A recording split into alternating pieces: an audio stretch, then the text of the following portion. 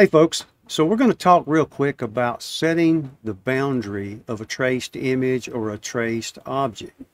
And what brings this up is recently I posted a video where I traced an object, and then I got a tip from a viewer, Stavros, that'll make this process even easier for us.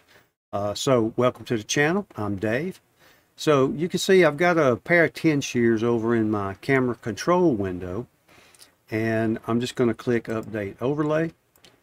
Now, one of the first things you want to do, or the first thing, is if you're faded out when you do that, turn that fade off. That way you can see if you got a good image, you've got good lighting, good contrast, and then you want to click Trace.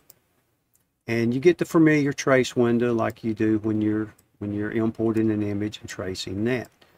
I'm just going to back off on this threshold a little bit. I'm going to show you what I've done and then show you what Stavros recommended.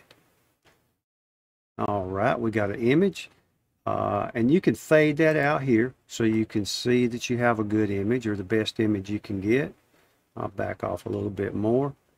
Click OK. Now that's what I've done in the other video, and you can see I've got all this trash around here. So what I've done was ungroup it and then pull out the piece I wanted and deleted everything else.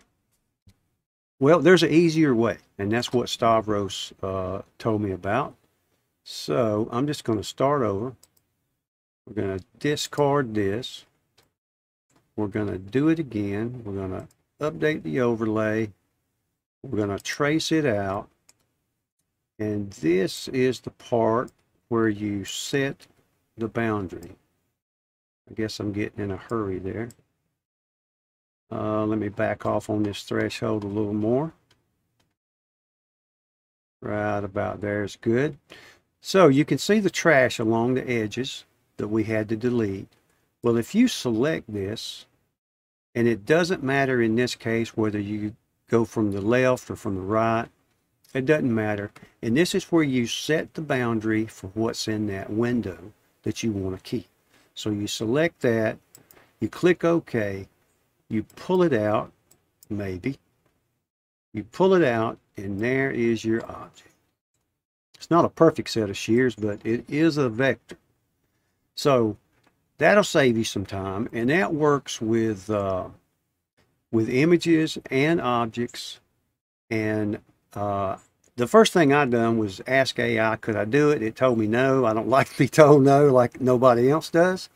So I started digging through the LightBurn documentation, and I found two references to it. So this is in the 2.0 documentation. You can find it under image trace, and you can also find it under camera control. So y'all check that out. If you find something new I'm missing, please let me know.